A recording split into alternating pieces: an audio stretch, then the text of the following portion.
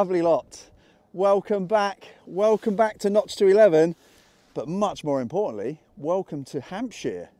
So my good old pal Carl, who you'll remember from many other videos, and I have traipsed all the way down to the lovely Hampshire to meet up with this wonderful, wonderful young man. Good morning, everyone. Paddy from Paddy Detects. Sitting on the other side of this camera is the cameraman, Paddy's dad. They've very, very kindly invited us down to the fields of Hampshire for the day. It's a bit breezy, it's a bit overcast, as you can probably see, and we've got a storm coming this way. Storm Aisha or Isha is going to hit us at some point today, so it's going to get a bit breezy, but it's going to be fun. We can't wait. These fields have produced lots for Paddy and his dad previously. They've had Roman and all sorts of wonderful stuff, so fingers crossed today for Roman, and next time you see us we'll be on the field. So as always, we'll see you in a bit. Despite his shyness, over there on the left is Paddy's cameraman, that's Andy. And the reason Paddy and I met is through Detectival, but also through the lovely Carl. So Carl is a very, very, very good friend of Paddy Detects and their family. We met kind of through Detectival, but ended up like mutual friends. So fantastic, and it's so kind of Paddy to invite me down. If you don't already know Paddy Detects, make sure you get over to his channel. Logo will be coming up at regular intervals. He's already started with a first hole coin. I had a first hole button. It's a beautiful morning, but the wind is coming. And then we got one that was a 50, and it looks a bit green.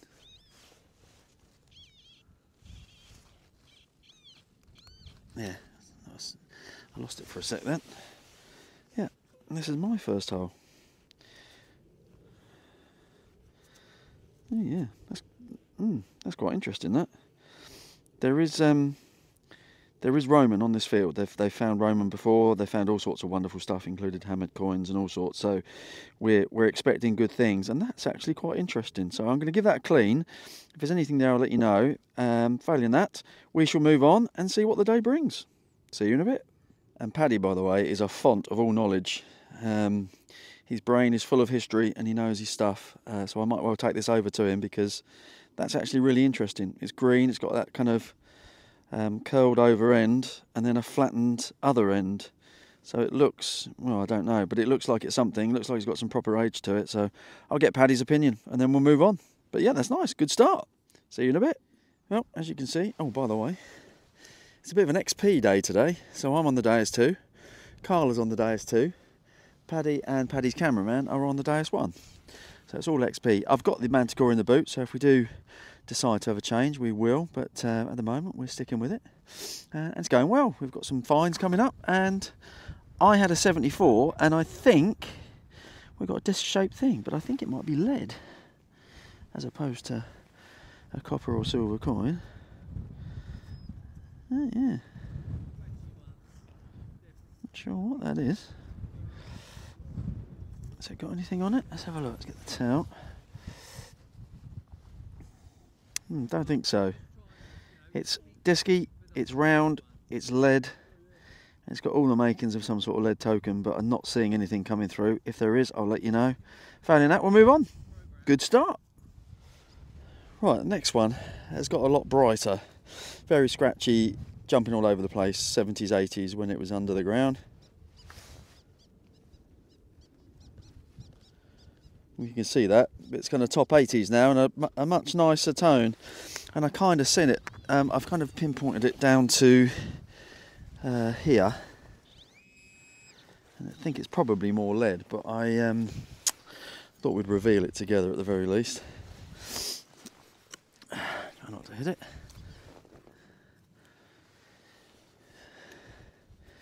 Yeah, it is, but not only is it lead, it's a lovely steel yard weight, I think. Yeah, so that's, you know, that could well be Roman. That could be well be a Roman steel yard weight. In fact, I'm reasonably confident that it is. And that's awesome. I might, of course, be completely wrong, but that's what we're saying. It's a lovely little steel yard weight. Excellent. Well, that was worth a dig. Right, let's move on. Right then, so Paddy's just had a lovely little coin come up, so be sure to head over here to his video and have a look. I won't give anything away. I think the consensus is that is a Roman steel yard weight. There's been plenty of Roman come off this field, so that's awesome. and it's a very, very busy field. There's lots of iron signals, lots of stuff going on, so plenty of history. And we've got one in the high 70s, 80s here. So I thought I'd give it a dig on the live dig, so to speak, to see if we can unearth something nice. Yeah, it's out. Yeah, it's still early 80s. Right, let's see what we got.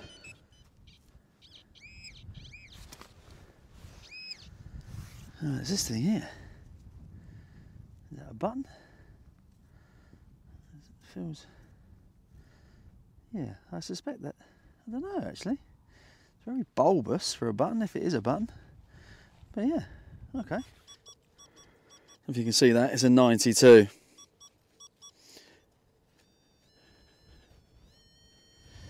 And it's about there. So I thought I might as well just dig it up in front of your very eyes. In case we're in the coin territory. Never know your luck.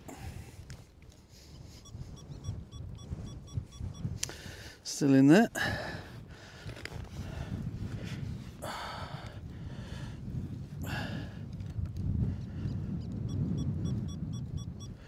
Yeah, it's still 92. So that's encouraging, and it's still in the hole, so I'm told nothing's too deep on here.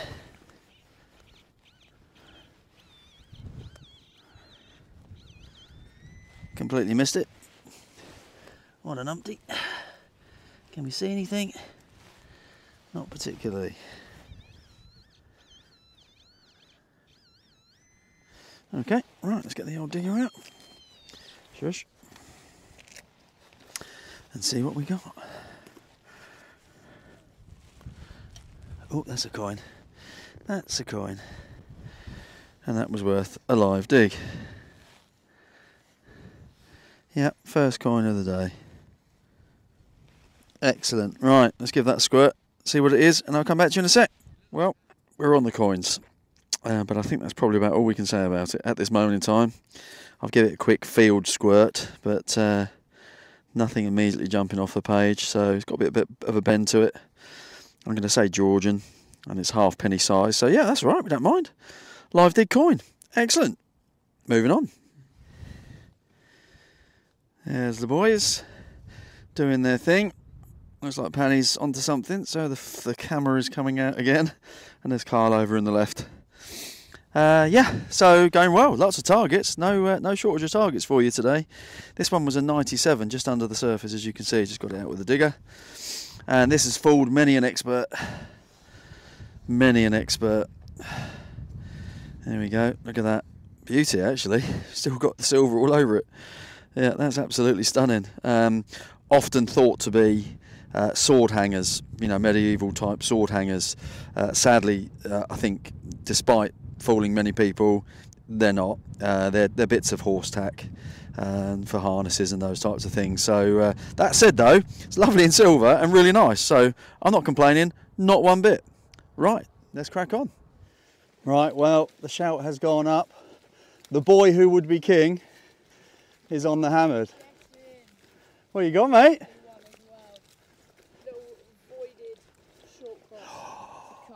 Oh, it's a diddy one. Oh, yes. Oh, that's an amazing neck, mate. Good condition, isn't it? So that'd be what, a Henry Henry Richard or John? Yeah. Exactly. Oh, mate, that's fantastic news.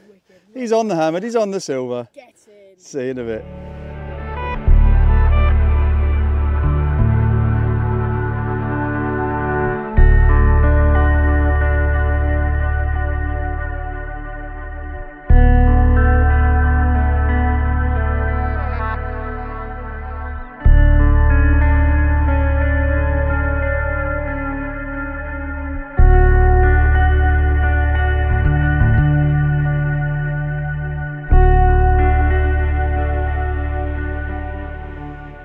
There we are, somewhere in the distance there is the lovely Carl, and we just heard through the phone that he's found himself a George III shilling, which is fantastic. So he's on the silver, Paddy's on the silver, he's at a cut half, nothing for Paddy's cameraman yet and the silver front, and nothing for me.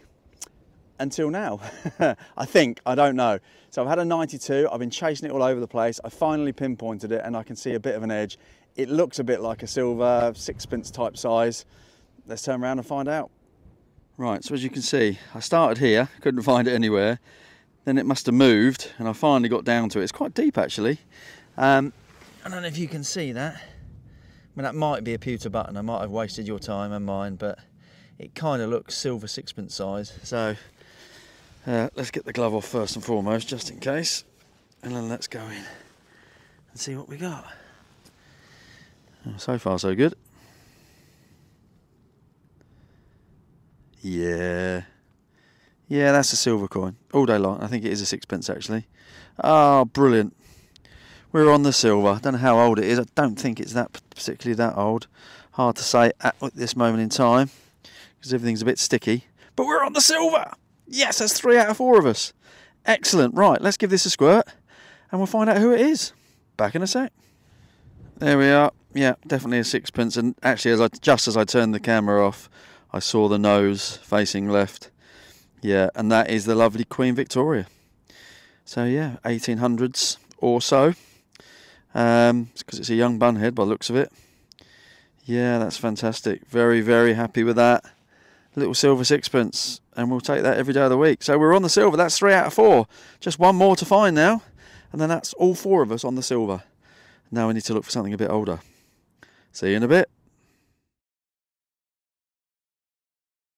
Here we are, as I've just described.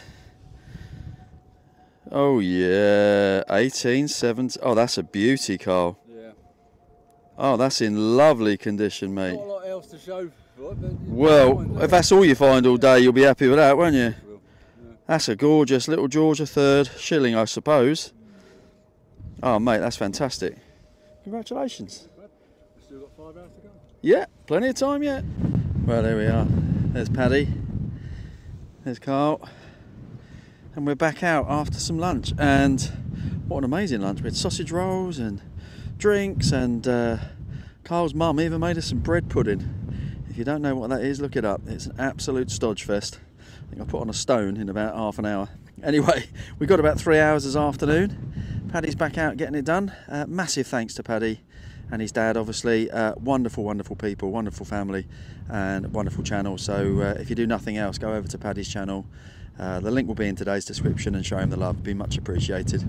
But as for now, we started with a 90, which was there after lunch, and that was a button, basically, a button with a big hole in it, actually. And then we had something in the 50s, which was right next to it, and that looks a bit green and not quite round. So I'm really, really hoping that that might be a little Roman coin. It's ominously, yeah, that's the right word, misshapen, like you'd expect from a Roman coin, but I'm not going to rub it any more than that. I'm going to get some squirt on it and I'll be back to you in a second. Fingers crossed. Gotta be a Roman coin, I think. There's not much to it, but when it's wet, which you won't see now because it's drying out so quickly, there looks like there might be a raised bit here, which is where his bonce would have been. But yeah, that's got to be. That's amazing. Right, we need one with some detail on it now, but that's a Roman coin, I'm almost certain. Excellent. Wow, we're on the Roman. Moving on. Well, I've dug a lot of lead today, and most of it's been nondescript, you know, just fragments and bits and blobs of just kind of standard lead. I've had a couple of interesting bits. Might have another interesting bit. It's just come out of that sidewall there. Move the towel out of the way. And it's, oh yeah, it's a disky shaped piece. But there looks like there might be something on it. Can you see that?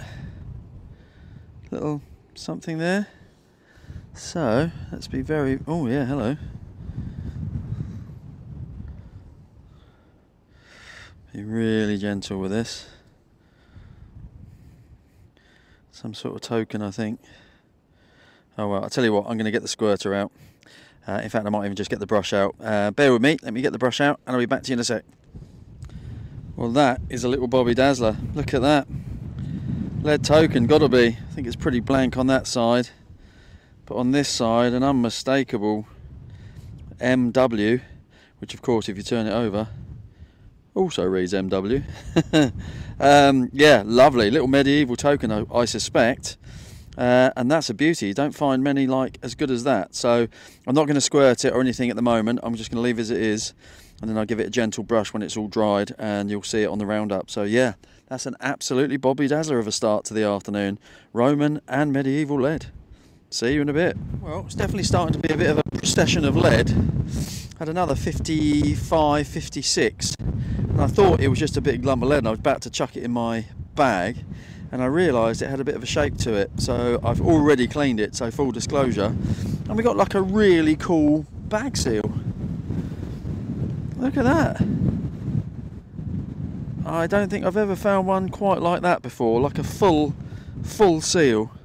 And as you can see there, what appears, I don't know, my eyes are terrible, but what appears to be maybe a lion or something like that, standing up.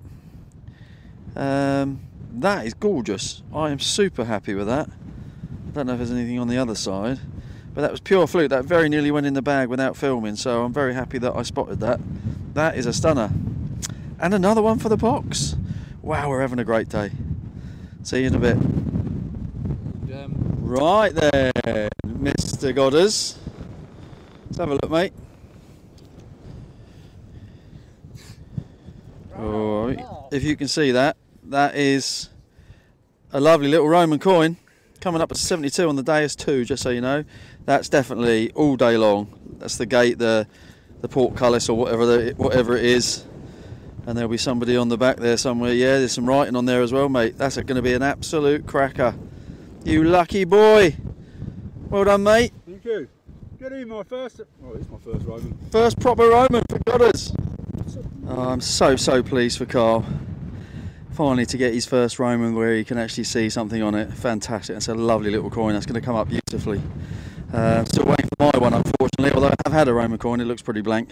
And this was a bit of a heart stopper in the 70s. Just for a split second I saw that gold, but it's a gold gilded button. Moving on. Well, starting to run out of time now. We're under an hour, I would say. The storm has well and truly arrived. It is absolutely blowing a gale. We thought it was bad earlier. It's got a lot worse, and they're forecasting up to about 80 miles an hour today. So yeah, less than an hour. Then we've got to get on the road to get back before it gets absolute carnage on there. And that's quite interesting. That was a 70 something. Thought it was just random metal again, but yeah, that's got a bit of pattern to it. Not quite sure what it is, and obviously we're running out of time, so we'll clean it up at the roundup. But yeah, we'll take that. Nice little interesting piece of green. Let's move on. Right, that's pretty much it, folks. Possibly my last find. We're about 100 yards from the car now. It's been a fantastic day. Absolutely amazing. We've had some incredible finds, and we'll go and say goodbye to Paddy and the cameraman in a second. But we've had some incredible finds, both. Well, all of us, you know. Carl's had a fantastic day, a couple of silvers and a Roman. Paddy's had an amazing morning, not so much this afternoon, including that cut half. I've had a brilliant day, and some bright sparks left a torch here. Well, we'll take that home. You never know, might get that working. Yeah. There we are then. That's us done. An amazing day, and I mean amazing day. Amazing. Paddy, thank you so much for having me, mate. I am so grateful, and obviously to Dad, to the cameraman, for a fantastic day. You've got to stick around to the roundup, because not only did I find lots of good stuff, this man had an absolute stonker of a day. Yeah. Brilliant. And then, of course, what you must do before you do anything else is get over to Paddy's channel. I'll put a link in today's description. Have a look at today's video. He's had a cracker as well. Thank so, you, Marcus. Oh no, thank you, mate. Thanks for a great day.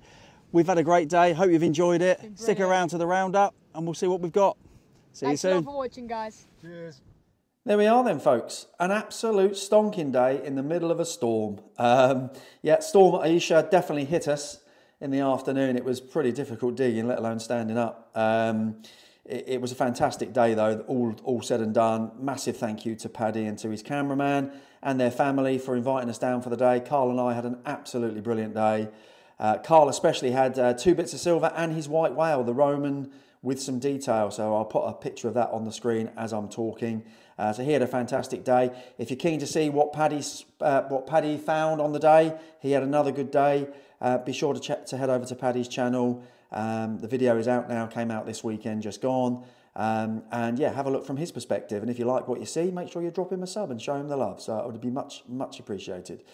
As for myself, there are 56 targets. Well, actually, no, 57, because we found a torch right at the end. Took the old batteries out, put the new ones in, and look, mummy, a torch of 1,000 candles. Yeah, sorry, I don't know why I said that. Couldn't resist. Yeah, so 56 targets on the slate, including tons of lead, tons of buttons. I think there's about 19 or 20 buttons there. We've got a smattering of stuff in cat corner. We've got 4 really interesting buttons. Well, 3 really interesting ones, really. We've got that one on the right with some writing on it. The one here, a beautiful little flowery pattern. We've got a livery button, if you can see that, with the hand holding the staff or whatever it is, and a beautiful gold gilded anchor button, naval button. So yeah, some lovely buttons came up. A couple of whacking great bits of lead as well, some sort of weight, that one. Pretty confident that that one's a Roman steel yard weight, so very, very happy with that. We found a medieval sword hanger, or not, some horse tack, another little horsey brass thing, another little horse mount, leather mount. That's half of one. I've got a whole one actually in my cabinet, and I just compared it, and it's exactly the same size, so that's what it is. This little thing here, not sure. It's definitely something. If you've got any ideas, let me know. A ringy piece, a beautifully decorated buckley piece, a lead horn, probably of some sort of ornament, and then a beautiful lead cloth seal. Unfortunately, the back half fell off whilst cleaning or gentle cleaning. And that's beautiful. Look at that. That's actually Queen Anne's head on there. So it's a Queen Anne ownage or cloth seal. And you can see the roaring lion with a number 1 below it on the other side.